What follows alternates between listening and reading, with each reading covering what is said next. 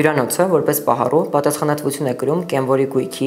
բացառությամբ նրա դրամի, այլ արժութային արժեքների, արժեթղթերի և թանկարժեք այլ գույքի, կորստի, պակասորտի կամ վնասվածքի համար։ Հյուրանոցի համաձայնություն կենվորի հետ այս պատասխանատվությունը բացառելու մասին առ ոչինչ է։ Հյուրանոց մուտք եղած է համարվում հյուրանոցի աշխատակիցներին հանձնված, ինչպես նաև հյուրանոցի համարում թողնված կամ այլ վայրում տեղադրված գույքը։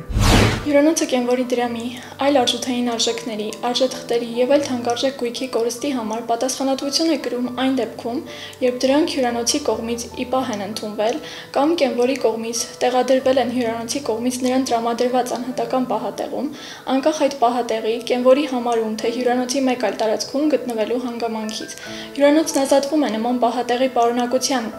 պահպանվածության խախտման համար պատասխանատվությունից, եթե ապացուցում է, որ առանց կենվորի գիտության անհնարին էր որևէ մեկի մոտենալ անհատական պահատեղին, կամ դա հնարավոր է եղել անհաղթահարելի ուժի հետևանքով։ Իր գույքի կորուստը, պակասորթը կամ վնասվածքը հայտնաբերած կենվորը պարտավոր է այդ մասին անապահ տեղեկացնել հյուրանոցի տնօրինությանը։ Հակառակ դեպքում հյուրանոցը ազատվում է գույքի պահպանության համար նախատեսված պատասխանատվությունից։ Կենվորի գույքի պահպանվածության համար պատասխանատվությունն իր վրա չվերցնելու մասին հյուրանոցի հայտարարությունը վերջինիս չի ազատում պատասխանատվությունից։ Մեր կողմից նշված եւ օրենքում ամրագրված այս կանոնները համապատասխանաբար կիրառվում են մոթելներում, հանգստյան տներում, պանսիոնատներում, առողջարաններում, բաղնիքներում եւ այլ նմանատիպ կազմակերպություններում քաղաքացիների գույքի պահատվության նկատմամբ։